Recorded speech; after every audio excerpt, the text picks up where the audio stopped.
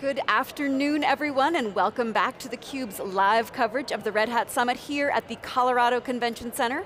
I'm your host, Rebecca Knight, sitting alongside my co-host and analyst, Rob Strechay.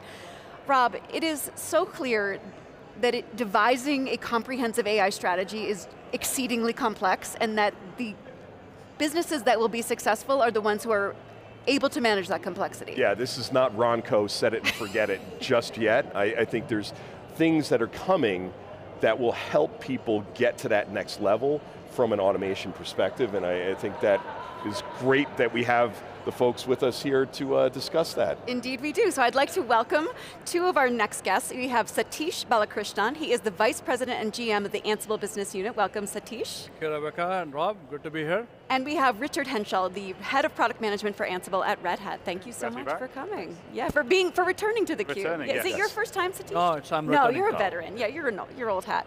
So, Richard, I want to start with you and riff a little bit on what Rob was just saying before, is why is using an end-to-end automation platform important for enterprises to reach their goals?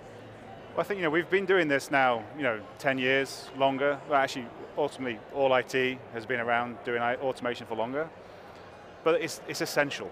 Now, we've got to this point where we can't operate at the scale we need to, with the complexity that we have, with the availability of skills, the availability of resources to change the way we need to, without having something of us as a foundation that lets us focus our attention on achieving the outcomes we want.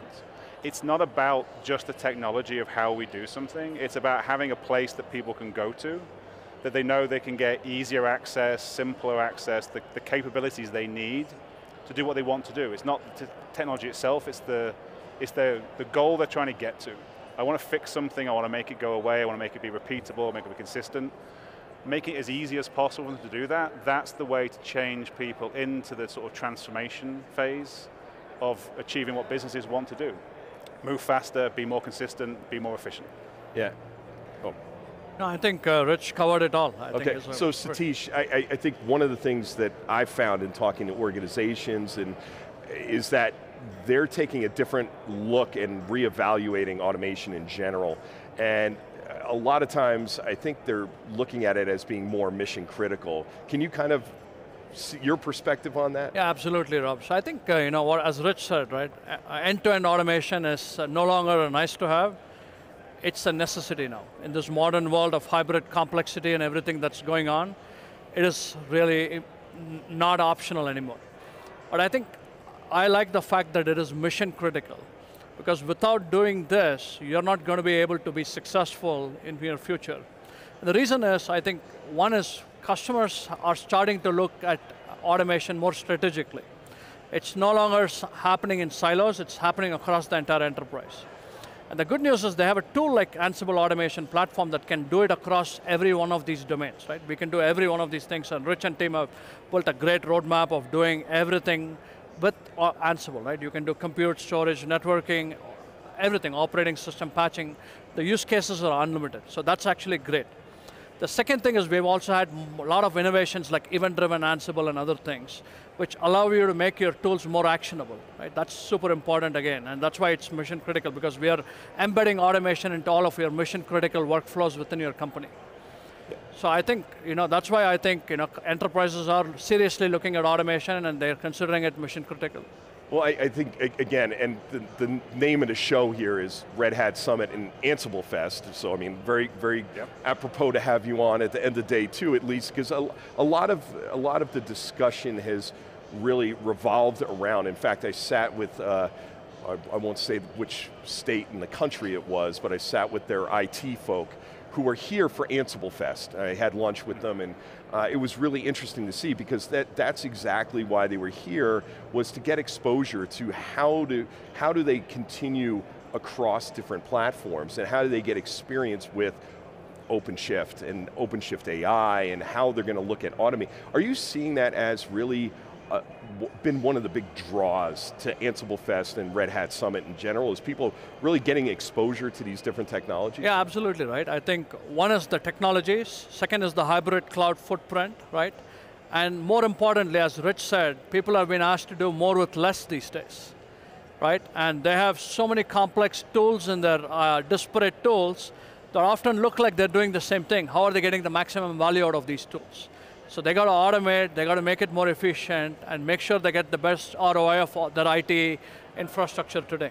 Yeah, and Richard, you were talking about the fact that it is in all of the areas, like if you're in Rosas and AWS or wherever, you can actually use Ansible in each. You can use it in Azure, you can use it in Google, you can use it on-prem, you can use it at other providers. Yeah.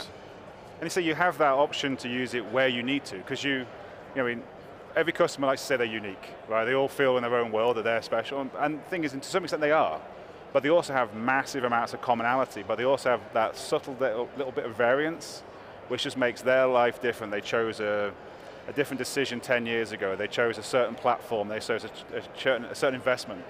And so what automation they need to do can vary because automation's already there. But then they move out to edge. They move into a different cloud. They change, they re-platform in the data center. How do you build automation in at that point? And that ubiquity, that consistency across all those places, that's what makes Ansible so useful to so many people, but also in so many different ways. Richard, how does automated policy as code fit into this idea? So this has been like the natural evolution over the last few years. We talked, infrastructure as code has been in the industry. We had config as code, configuration management with Ansible. We talked about ops as code last year, and policy as code was always the next intention. It's like, how do I trust the automation that I'm running? At the moment, we trust the same way. I mean, security people don't trust anybody, right? Let's just say that, right? But we trust people the same way. I like staying employed. I'm a decent person. I don't want to do the wrong thing. I don't want him to be angry at me. So you don't do the wrong thing at work, right? But now we're going to add, well, I've got more complexity, more places. I need to get more fine-grained on what's possible where, not just based on the role, and especially as we increase the aperture of who can automate, more controls required to encourage more trust from those parts of the organization that maybe don't like to trust people. And then you think about AI, and you open a whole new world, a whole new Pandora's box, so to speak.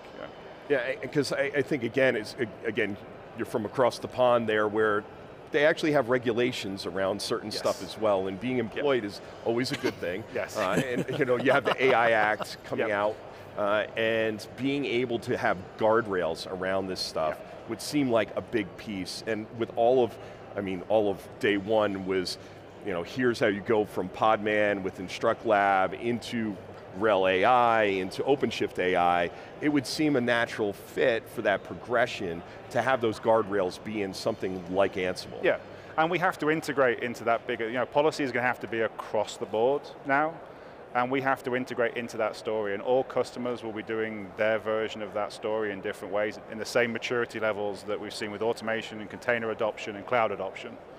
And we need to make sure that they can seamlessly integrate that into the automation they do. And that's how we'll scale what AI is going to bring in that next sort of wave of innovation and enhancement.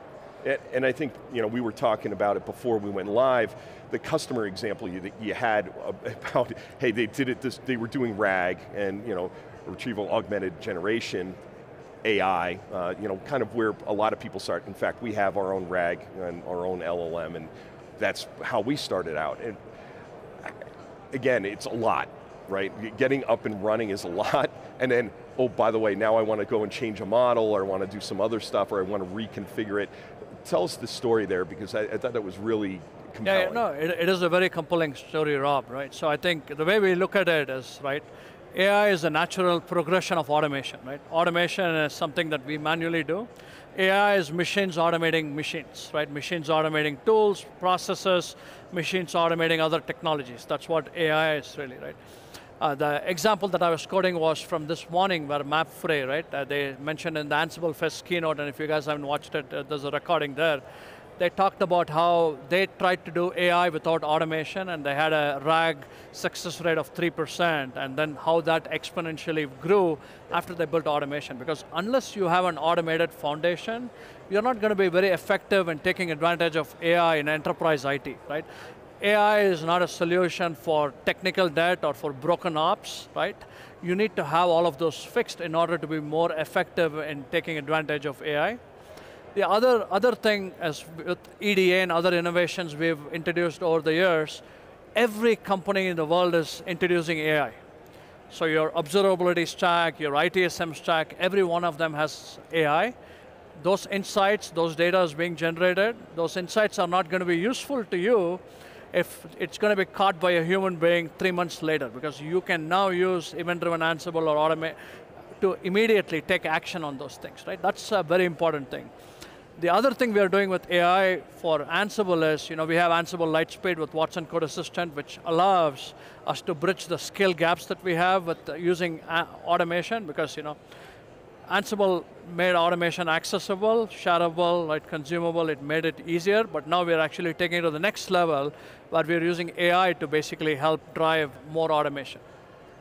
Both of you, Sathish and Richard, are really describing, I think you even called it a journey, and what you're talking about in terms of the breaking down of silos and the changing of the skill sets and the greater need for collaboration, and how roles are becoming less functional and requiring much more cross-disciplinary work. I mean, this is so much change management. I'm curious to hear from both of you how you approach this and how you work with customers, because it really requires a massive culture shift in addition to changing the technology itself.